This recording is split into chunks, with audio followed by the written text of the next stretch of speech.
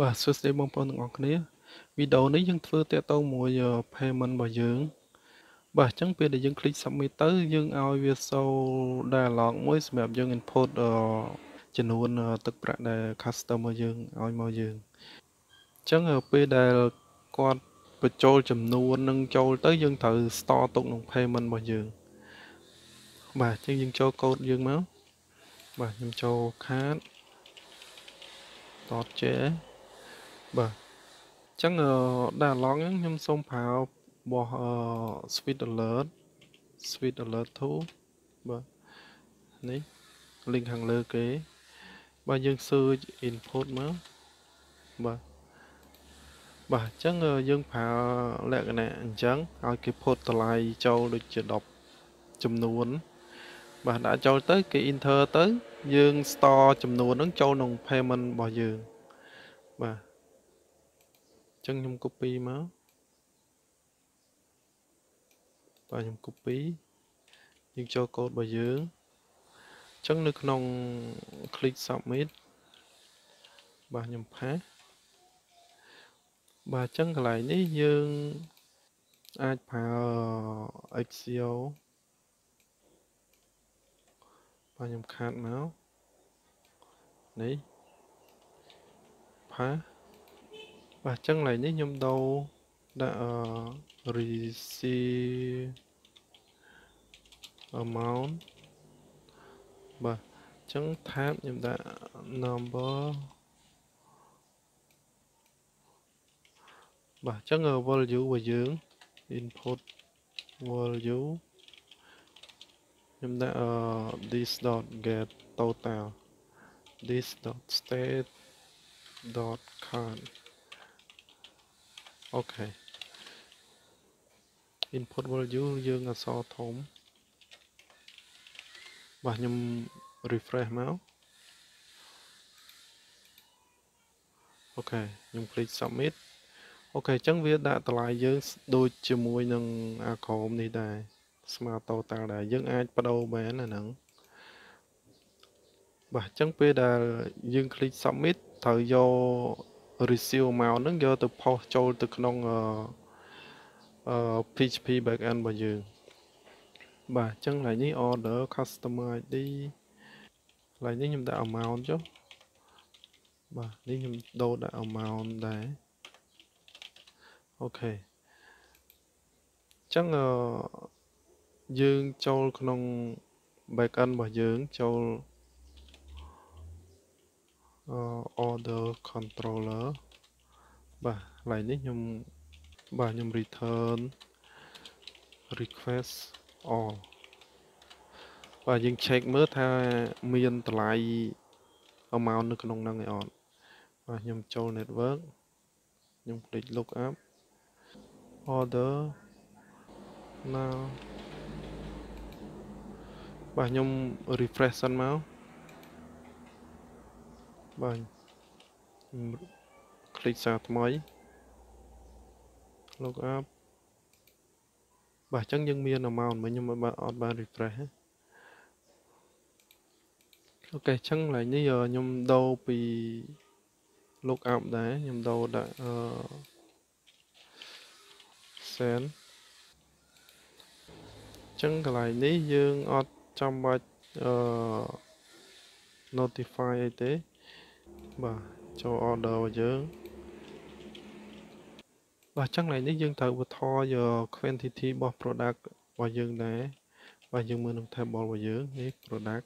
បាទអញ្ចឹងពេលដែលគេ order ទៅយើងត្រូវបន្ថយ quantity នេះបាទយើងចូល code របស់យើងមកនៅក្នុង loop បាទខ្ញុំដាក់ item quantity ស្មើនឹង item quantity ដកនឹង item pivot quantity បាទអញ្ចឹង item save អូខេអញ្ចឹងយើងតេស្តមកបាទកន្លែងនេះprogress rate របស់យើង បាទ1 Pepsi 1អញ្ចឹងយើងមើល database របស់យើងមកបាទ Progress Sweat ខ្ញុំដាក់វាធំហ្មងបាទ Progress Sweat 10 Pepsi 10បាទយើង test submit មកបាទ send បាទអញ្ចឹងយើង refresh card របស់យើងមកបាទអញ្ចឹងវានៅតែ9ទេបាទអញ្ចឹង quantity របស់យើងក៏ត្រូវថយដែរអញ្ចឹងបន្តមកទៀតយើង payment បាទខ្ញុំដាក់ order payment create